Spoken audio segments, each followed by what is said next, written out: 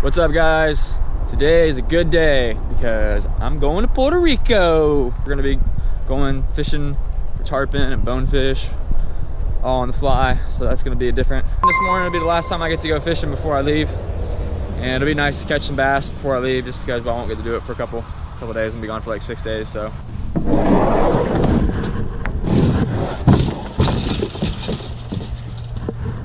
That'll work. You guys wanna know something really funny? Last time I was here, I did all that work that I just did, and I didn't bring a paddle. And that sucked. But I made the most of it. Just fished from the bank. But look at this pond! Oh my God, it's a beautiful morning. This is beautiful.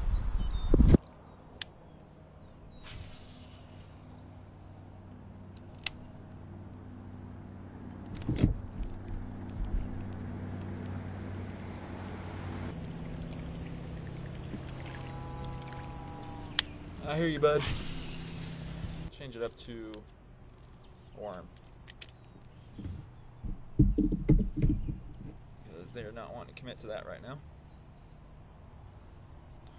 Also, shout out to Reef and Ledge for sending me some dope gear to wear because your boy's a ginger. I need to be protected. And I really appreciate you guys. Thank you so much. So pretty much the difference between the baits that I'm using right now is one's topwater, one is a Lunker Hunt prop frog, which is an awesome frog.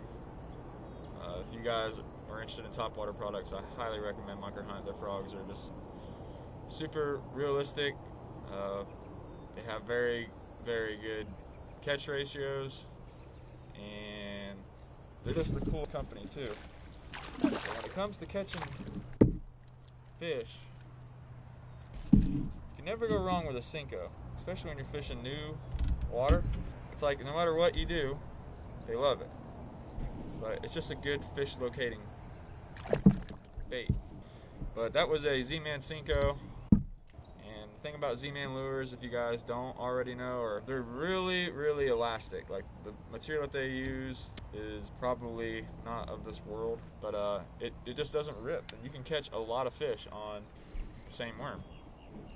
So that makes it nice on your wallet, and that makes it good for the environment too as well, because you're not throwing away so many baits. So if you guys are interested in checking out the bait that I'm using, I will link them in the video description below.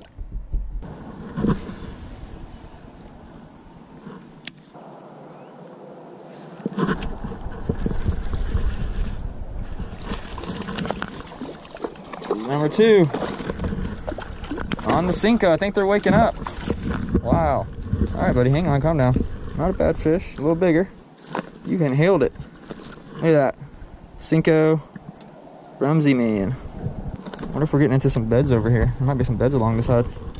Not a bad fish. Stud. He's gonna grow up to be one. Thanks, man.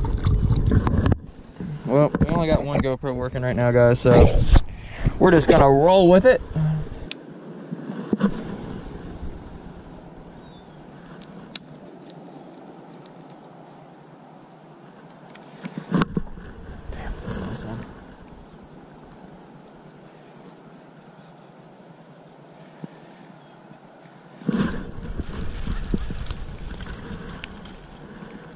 Alright, number 3.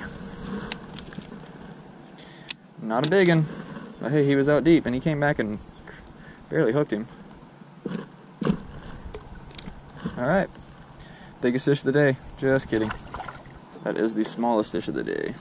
That's the 3rd fish that I caught on the same Senko. And I used the Senko before I came here. This was already on a hook. Caught fish on it last night. That's the 4th fish. I remember I put this Senko on last night. That's 4 fish that I've caught on the same Senko. That doesn't ever happen. Z-Man, you're onto something.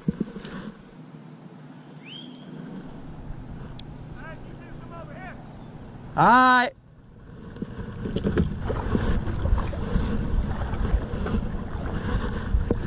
I'm traction. You with me.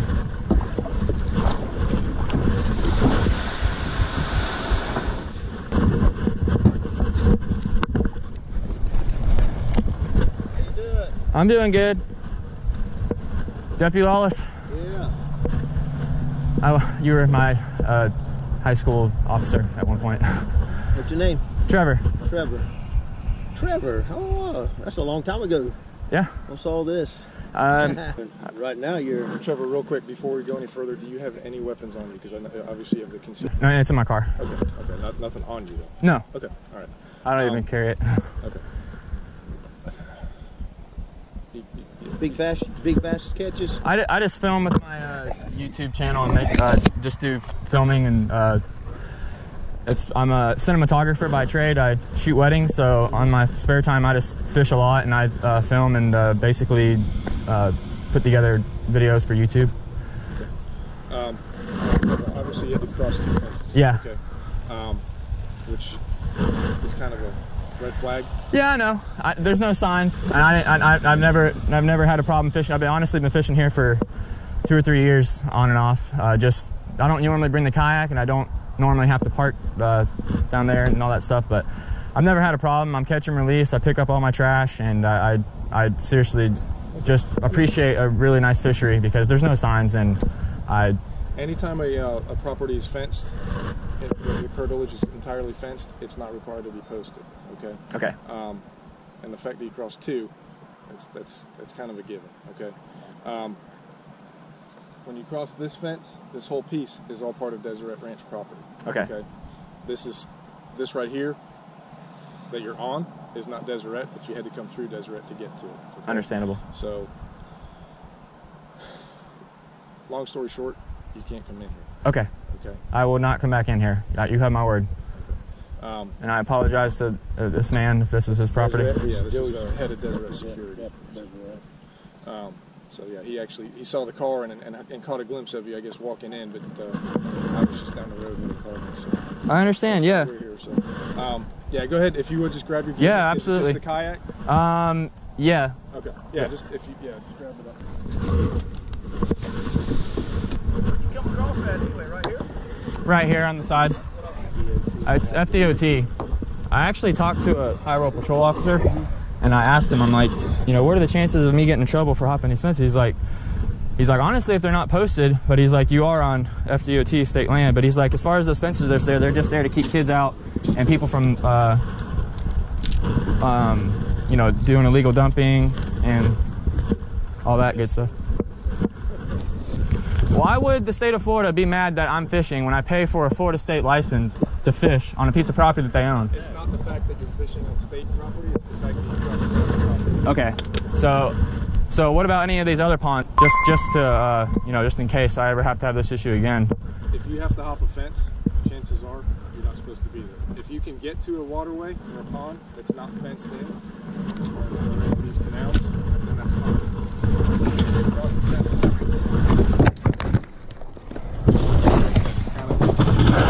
Just let it go. Just let it go. It's literally just a beater for this reason right here.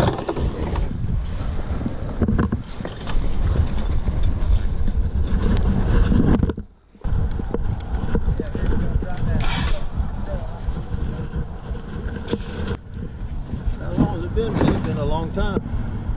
Shit, we just had our 10-year reunion. Did you?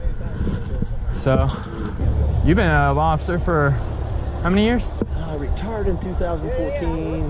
Went to do some day work cowboying, making good money. And what's going to happen right now, they're going to probably issue a notice to appear, like getting a ticket. Okay. You see a judge and let him know, hey, this is what's going on. Never even turn his head. And, Don't do it again. yeah, don't do it. And it's just like getting a ticket, for trespassing. They can cost you from $1 to $5, $500, and it costs you 30 days. That's normally what a misdemeanor ticket would be. It's Married, kids, anything? no, man. I just Just do weddings and all do that? weddings and fish. That's good. That's what I like to do.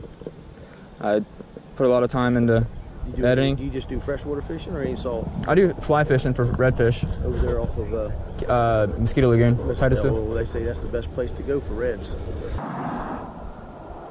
You catch any decent fish in that hole? Honestly, I haven't caught anything bigger than 3 pounds. Not in that one, but I believe that I've lost a fish that was probably 4 or 5. They're healthy too, like they just have a good cycle, and that's like one of the things that why I don't like fishing public water is because you got people keeping fish, and you know, practicing catch and release is very important for our fisheries. And Lay and release is the best for you. yeah, I agree. But bass, ugh, yeah. Got a fillet knife to them. As long as I keep letting them go, I guess you'll be able to keep catching. Trev, What's up, man? you'll be trespassed from the property, so don't come anywhere on Deseret property again, okay? Okay. And they'll keep this on the file and everything unless you become some, I don't know, some... Pay $10,000 to join hunting club. Be a club, and Okay. that'd be the only way. So as long as I pay $10,000, I can fish there. No, in certain areas. This is certain got you. areas you go to. Right. It's the certain units. Hey man, I apologize, dude. Hey, that's... I understand. I wasn't trying to do anything besides just have some fun, man. This does not mean you go. It means I agree to appear at the time and place. You'll be contacting this number right here. Okay. Sorry, guys. Listen, it's not a big deal. Deseret Ranches is very, very particular. You know, if you stop on the side of the road and don't cross the fence and stop to take a leak or something like that, And they are very picky.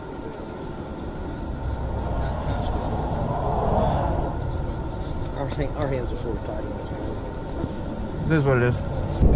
Well, I might have got in trouble. It's not necessarily saying it's a good idea to hop fences, but I fished that pond a lot and I caught some big fish out of there, and it was worth it. But it is what it is. You live and learn. Definitely would not do it again, though. There's no fun in life. You're not allowed to fish here. Really, bro? I'm just fishing, dude. It's really sad, man, that people just don't let you have a good time in life because they are still selfish, stingy. You don't have to be a stingy person or a rude person. Matter of fact, I'm pretty sure that's the only reason why I did not get in trouble was because, right then, you get taken to jail because I was cool. And I knew that, and I knew I was in the wrong, and I just was cool about it. And that goes to show you that it really depends on how you handle the situation is how the outcome of the situation is going to be. You can't fight with somebody that doesn't want to fight. And in that case, I didn't want to fight. I knew I was wrong. I kept my cool, and I did not go to jail. So, hope you guys enjoyed this video today. It's still going to be a good day. I'm not going to let it ruin my day. I'm actually still going to Puerto Rico, so I have that to look forward to. And I hope you guys enjoyed this video. If you guys did, give me a sub. Until next time, sidelines.